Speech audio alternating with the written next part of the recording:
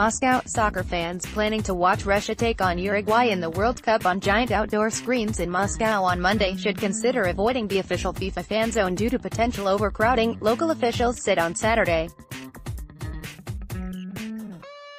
Uruguay's Luis Suarez will feature in the match against Russia.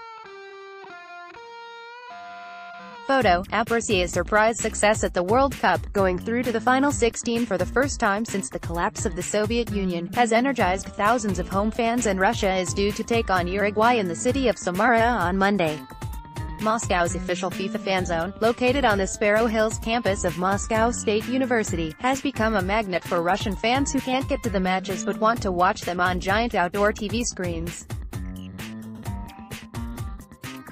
That has sometimes forced organizers to limit the number of people allowed into the fan zone, which has a maximum capacity of 25,000, drawing criticism from some Muscovites who say authorities in a city of around 12 million people should have been prepared for much larger crowds. "For the last match, we couldn't get in," said Moscow resident Elena Shalapova. "There were a lot of people, the fan zone was closed. We didn't get in. We went home to watch.